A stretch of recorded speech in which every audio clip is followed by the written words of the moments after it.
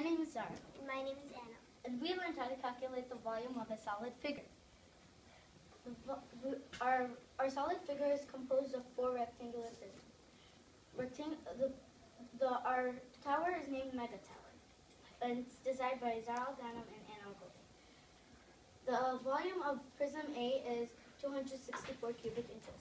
We found this because length times width times height equals volume. The length of prism A was 11 inches. The width was 3 inches, and the height was 8 inches. We multiplied 11 times 3 times 8 to equal 264 cubic inches. Our volume of prism B was 135 cubic inches. We got our volume by multiplying length by width times height times width equals volume.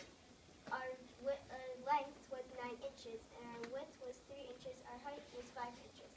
We multiplied 9 inches by 3 inches by 5 inches to get the volume of 135 cubic inches.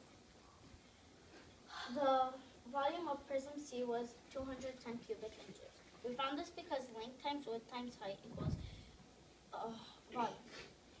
The length of the prism was 7 inches. The width was 2 inches, and the height was 10 inches. 7 times 3 equals 21.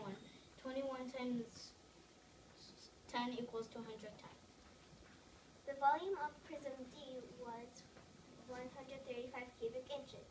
We got our volume by multiplying length by width by height. Our length was 5 inches, our width was 3 inches, and our height was 9 inches. We multiplied 5 by 3 by 9 to get 135 cubic inches. The volume of the solid figure. Prism A plus prism B plus prism C plus prism D equals the total volume. The volume of prism A was 264 cubic inches.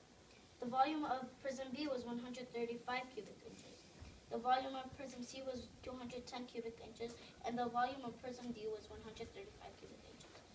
We added up all those, and we got 744 cubic inches. Area of a solid figure. Prism A was 27 inches. Prism B was 21 inches. Prism C was 27 inches. Prism D was 33 inches. We added all of our areas, and we got 108 inches.